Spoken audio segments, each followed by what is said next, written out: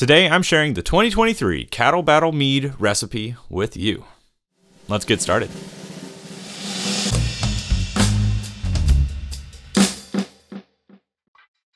So what is the Cattle Battle? It's a special mead category found in the Mead Stampede mead competition. Each year we tell you the ingredients for the mead that we're making, and then you go and make it, and the goal is to match our flavor profile as much as possible. It's quite the daunting task, but it's a lot of fun. This year we decided on hops, honey, and citrus as the three main profiles that we wanted to achieve. Last year Doing the Most made the Cattle Battle Mead, and this year I'm the one making it. I've had some fun experiences with hopped meads, and I thought this would be really cool to take on for this year. We ended up using the recipe on screen as the final one. I'll explain my hops and other choices here in a second. I'm using a combination of the Kent Golding hops and Lemon Drop hops. The Kent Golding hops were used as my bittering hop. They feature a lavender, spice, honey, earthy, lemon, orange, and grapefruit profile, so I thought these would be fun for the boil and maybe a little bit of the aroma. The actual aroma hops were the Lemon Drop hops, and they featured a lemon kind of citrus note. So I got about 2.5 gallons of water up to a boil. I then boiled my Kent Golding hops for 25 minutes. I chose a tropical honey for this brew to help really pronounce the citrus side. I then added my honey after it had finished boiling. The Lemon Drop hops were used as a dry hop, and you'll see that later on. After combining my water, honey, and yeast, we then let it start fermenting. We used Ferment-O for this one to help it ferment along. The starting gravity for this brew was 1.040, so we're going to end up with a light 5.2% ABV brew to crush. I added my Ferment-O at the 24-hour mark, and this brew fermented through everything in about 2 weeks.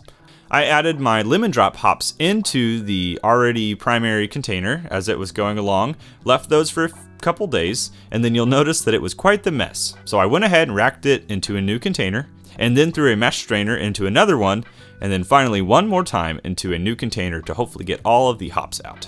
We then stabilized it with potassium sorbate and metabisulfite. This allowed us to back sweeten with more honey, so we're ready to do that. We ended up using clover honey to back sweeten this, so we used about 2 pounds of clover honey for this 5-gallon brew. This brew was ready to keg, so we went ahead and kegged it, and then we force carbonated it. We then set our PSI to 30 for 2 days and got this up to the carbonation level that we wanted. I realized it wasn't super zesty even after the carbonation, so I zested 2 lemons and added them in a hop cage. I then used a regular fishing line tied to this hop cage and put it in that keg. Maybe this wasn't a great idea, but it allowed me to get a little more zestiness in this brew. I pulled that whole string out. I didn't take any video of this, sorry. And then of course we repressurized it. Now that we've seen the whole saga of this year's Cattle Battle Mead, let's go ahead and taste it.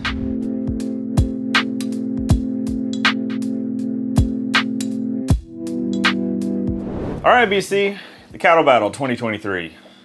We've arrived. It's the weekend of, if you're watching this in the moment. Some of you ran over here really fast to record it. Yeah. Oh yeah, that's what. Totally what's happening. If you are someone who submitted a mead, you saw the process, you saw the ingredients, and that could be either scary or awesome for you. So let's go and taste it. Okay. And then maybe describe it some, and then we'll have some results later on. Probably not in this video, obviously. I don't quite know what you've done here. I know what our ingredients were. So, Kent Golding hops. Okay. In the boil. Then I used Lemon Drop hops for aromatics. Nice. As a dry hop. Some tropical honey. Came back with some lemon zest and put it in the keg, kind of like how you recommended. Smart. And then back sweetened some. I don't think I did like any acid balance. I think it should be carbonated. What do you recall? What tropical honey it was? It was like a blend. Sean Harris. Okay. Tropical honey thing he promotes. Okay. I'm smelling, like I can smell the honey character, and it's very like soft and floral and vanilla. Yeah. And so that definitely is not coming from your hops or your acid or any of that. So it's interesting. I was very worried at first that this was too hoppy when I first did it. And I don't know, I think it's maybe tempered down some. Yeah, I found that happens. I've got a keg of hopped hydromel that I made 3 months ago, and I'm like close to the end of the keg now, and the hops character is really faded. Yeah. This one's definitely not faded, in my opinion. Go for it. I've already drank some. I've been sipping. What do you get? It's a nice bittering charge on there. You are not like missing out on that bitter hop character. So the boil technique worked really well. It is citrusy. It's almost got like a tropical fruit plus citrus zest kind of flavor to it. Yeah, it's got like a pineapple-y, like mango-y kind of pineapple, mango, papaya, like all kind of in that family. I do. I think that hop combination is not bad. I was a little worried at first, but I do think it's played well. Lemon drop hops are really nice in moderation. Yeah. And I think using that zest really helps amplify them too, as you're getting that floral, lemony kind of flavor, but you're also getting some of that like bite from the zest, that kind of pithy astringency, but it's like just enough. It's not. Yeah. Yep. It's not like just a little clawing at your tongue. It's just enough. This is really well balanced. It's refreshing, and I think it hits all the marks. Obviously, the fun part of this challenge is there are probably 10,000 different ways you could use these ingredients. Yeah. And what we're gonna do, we're recording this way ahead of Mead Stampede, just FYI. But I will have bottles for the Mead Stampede day, and what we do is we basically take my bottles that I brought, and we will side by side, and take your mead that you submitted for the Cattle Battle, and taste a little bit of mine.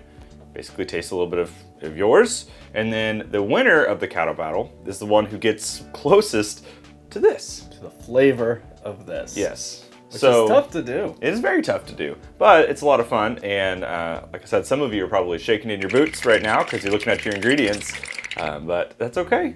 You might be surprised. Yeah, it might still turn out like this. Or better. This is much better than last year's Cattle Battle Mead. Yeah, that's the thing. Last year, ours, I think we had multiple that were better than what we created, which was kind of like oh, crud. But also, it's cool. Yeah, no, it's fun to see what other people have done. And, you know, you brewed this multiple times? I've done 2 iterations. Maybe, yeah. See, that last year's Cattle Battle, I did just one and done, and all the way through. And I did a pretty high ABV, so I really could only do it once. Right. And so, yeah, it's like you don't know. You don't know what you're going to be up against when you compete in this, given you don't know what we've done. You don't know that he refined this until right now. Until right now. This is really good, dude. Thank you. Well, and if you have submitted to the competition and you're watching actively on the weekend of Mead Stampede, we will be streaming and doing a live event to announce the winners of every category and all of those and the awards and the Cattle Battle. So if you did submit, make sure you tune into that or come join us in Oklahoma City. If you're, come on over.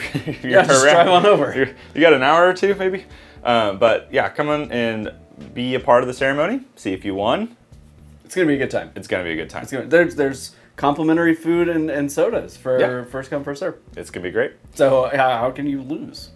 Regardless of where you landed, I think this recipe is really fun. In my iteration, I think it's good. Your iteration probably is also good, and I encourage you to go play with those ingredients, make some mead, and submit those meads to Mead Stampede 2024, because that's coming up probably sooner than you might realize. Yeah, get ready. Get ready. We'll see you soon. Cheers. Cheers.